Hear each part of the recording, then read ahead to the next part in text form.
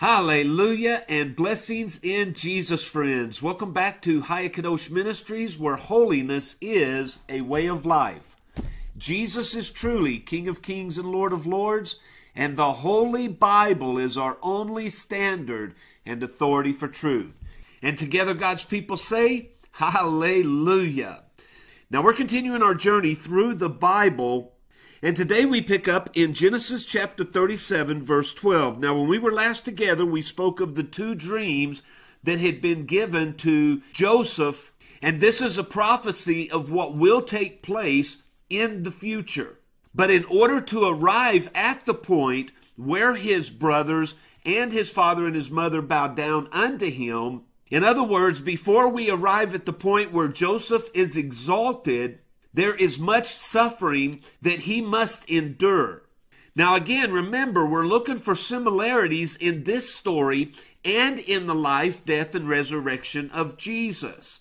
And so keeping that in the back of our minds as we read this story, let's begin together today in verse 12. Now it says, Joseph's brothers went to feed their father's flock in Shechem. And so Israel, who used to be Jacob, his new name Israel, said unto Joseph his son, Do not thy brethren feed the flock in Shechem? Come, and I will send you unto them. And so Joseph said to him, Here am I. I submit to your will. You are my father. And so Jesus said the same thing. He said he would submit to the Father's will, even though it would cause him great pain and agony. And Jesus was aware of it, whereas Joseph is not. But even Jesus being aware of it, he said, Not my will, but thine be done. And so Israel says to his son Joseph, Go, I pray thee, and see whether it will be well with thy brethren, and well with their flocks, and bring me back word again. So he sent him out of the vale of Hebron, and he came to Shechem. Now a certain man found him, Joseph, and behold, he was wandering in the field. And the man asked him, saying, What are you looking for? What are you seeking? And Joseph said, I seek my brethren. Tell me, I pray thee, where they feed their flocks. And the man said, They are departed hence, for I heard them say, Let us go to Dothan. And Joseph went after his brethren, and he found them in Dothan. But when they saw him afar off, even before he came near unto them, they conspired against him to slay him. They devised a plot in how they would finally get rid of him, because their jealousy had grown into their hatred, and now their hatred grows into murder. And so they said to one another, Behold, this dreamer cometh. Now notice, it's all about this dream that he's had. And they despise him. They hate him for it. And so they say in verse 20, Come now, therefore, let us slay him, and cast him into some pit. And we will tell our father, Some evil beast has devoured him. And we shall see what will become of his dreams then. So again, we see man trying to intervene in the plan and purpose of God, thinking that somehow they can thwart or change the plan of God. And this reveals their hearts. This reveals their relationship, that they don't truly know the true and living God. Now Reuben, he heard it, and he delivered Joseph out of their hands by saying, Let us not kill him. Shed no blood, but cast him into the pit as you have planned, but do not lay a hand upon him.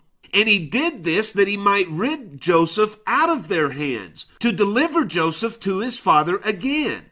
So even though they devised to throw him into this pit and leave him there, Reuben was going to return later, free Joseph from the pit, and take him back to his father's, back to safety. Now we see here an act of betrayal by the ones that Joseph loved the most. And again, in the life of Jesus, we see the same betrayal through Judas, who sells Jesus into the hands of the Roman government, into the hands of the Jewish leaders, to be crucified and to be killed. Well, it came to pass when Joseph was come unto his brethren, that they stripped Joseph out of his coat, the coat that his father had made him, the coat of many colors. And they despised that coat because it indicated the favor that Jacob Israel had unto Joseph above all the other 11 brothers. And they took Joseph, and they cast him into a pit. The pit was empty, and there was no water in the pit. And they, pretending that nothing had happened, with no pricking of the conscience, sat down to eat bread. And as they lifted up their eyes and looked, they saw afar off a company of Ishmaelites. Now, do you remember who Ishmael was? He is the first son of Abraham that was cast out from the family of Abraham, because as Isaac later came on the scene, the promised child from Jehovah God the Father, Isaac will be the one who inherits all the promises of God, all the favor of God. But even Ishmael, it was promised of him that he would be the father of many nations as well. And so we see this company of Ishmaelites. They're coming from Gilead on their camels. They're bearing spicery, balm, and myrrh, and they're carrying it down to Egypt. Now, Egypt, of course, is a pagan nation.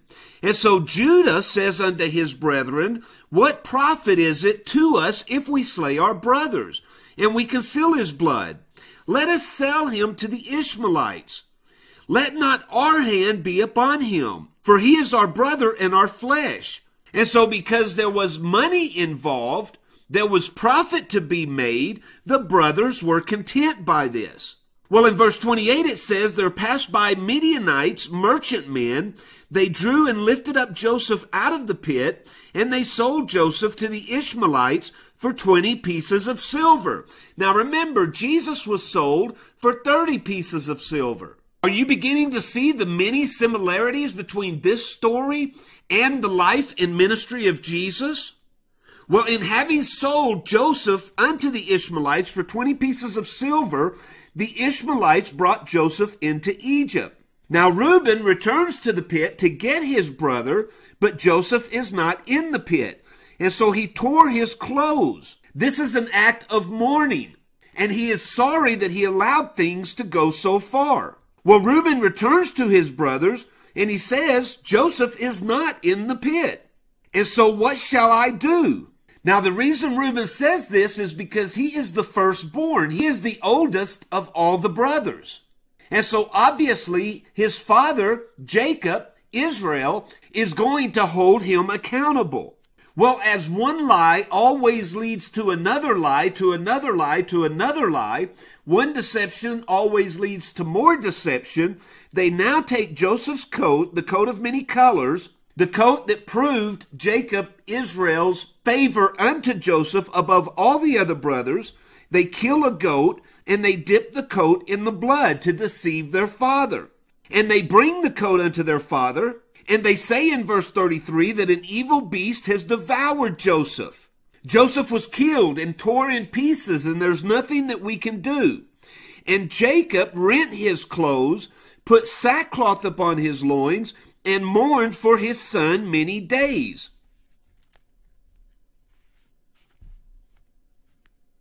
And you would think this would eat away at the conscience of the 11 brothers and that they would come clean.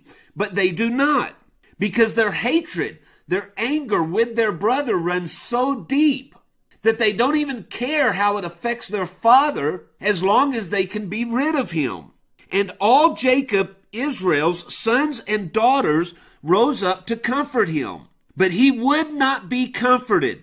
He said, I will take this pain, this misery, and this suffering into my grave as I mourn for my son. And his father wept deeply for him. And the chapter ends by telling us that the Midianites, as they arrive in Egypt, they sell Joseph into the hands of Potiphar.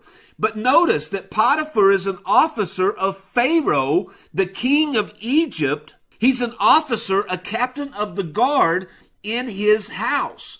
He's among the elite of Egypt. And so we see God's providential hand in the life of Joseph, caring for Joseph, and even in his early stages of such great suffering, we see God working behind the scenes to fulfill his ultimate plan.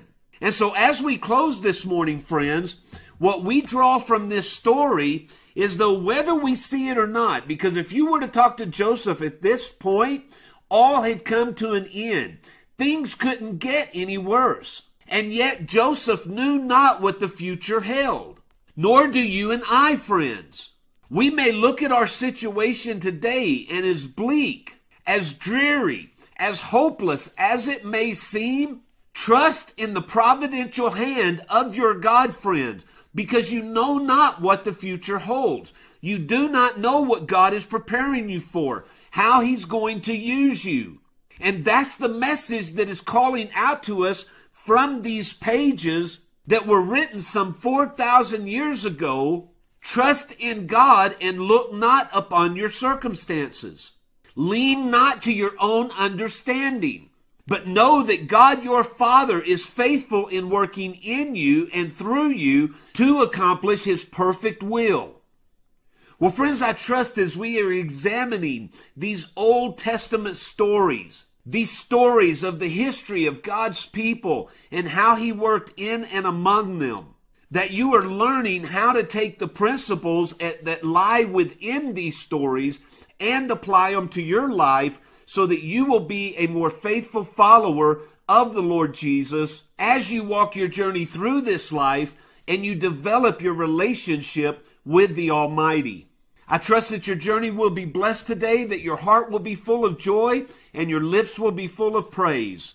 Now, as He wills, and until next time, friends, I truly love you. May the Lord Jesus bless you in all your desires to be the man and woman of God that He's called you to be. Now, as He wills, and until next time, I'll see you on the next video.